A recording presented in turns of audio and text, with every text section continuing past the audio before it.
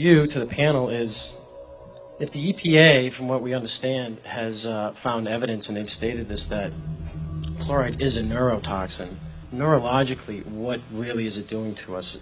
Could you enlighten us on that a little bit? A study panel for the EPA, you're absolutely right, listed fluoride as amongst 109 chemicals for which there was significant evidence of neurological effects. It has definite impact on the neurons, which is the nerve parts of your brain. You don't just grow those back. It's not like, well, I cut myself, so now I'm renewing myself. It doesn't happen to the neurons. There are so many ways that fluoride could be damaging the brain. We know this from animal studies. Dr. Phyllis Moulinex exposed rats to fluoride to work out its effects on the human brain and the central nervous system. What we did was we exposed them, let them drink the fluoride in the water for 6 to 20 weeks. The pattern that we saw, it typically is what we see with other neurotoxic agents that are well known to cause a hyperactivity or a memory problem or an IQ problem.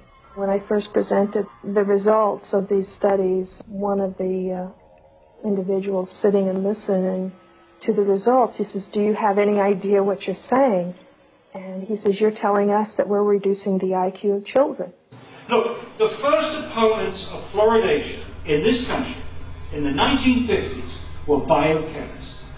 These biochemists had used fluoride in their experiments to poison enzymes.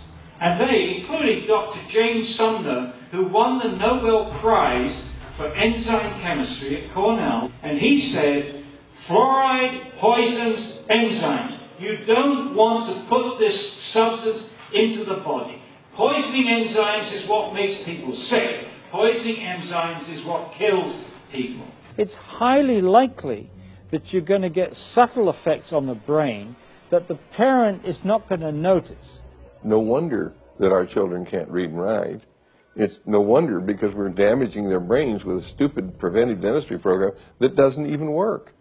We have behavioral studies, and we have 24 IQ studies, 24 studies which now show an association between fairly modest exposure to fluoride and lowered IQ. They've actually got it down to a 1 milligram dose of fluoride causes a 0.59 loss in IQ points. The average IQ is 100. So if you're 95, you're in the back of the class napping because you can't understand what the person in the front is saying. And you're going to get a nice job pushing the broom around. So what if you got twice that dose? Okay, you're down to 90.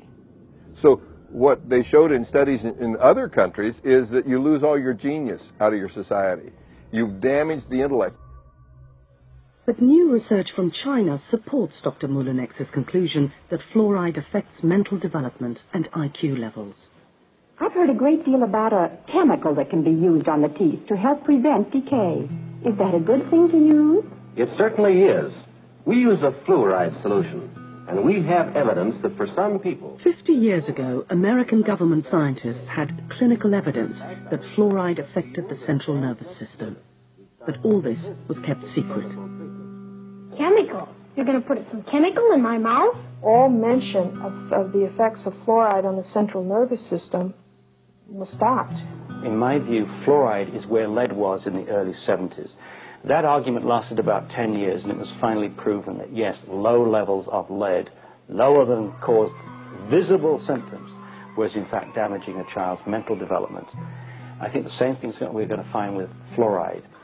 As someone who has gotten off of fluoride, I can tell that my thought processes and my concentration is higher. And so when you damage the IQ of the children, you lose your place in the country as a leader, and we have.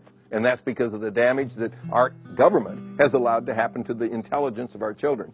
If there wasn't research out there that's shown conclusively that it affects the brain and the neurons, that it affects the immune system, that it affects the bones, and it is incorporated into your body, fluoride bonding is strong. You get something with fluoride bonded, it's not easy to get it off. Well, what's going on? Remember, The truth is out there waiting to be found. Wake up, take the red pill, join the red pill info-war. Break the matrix, free your mind.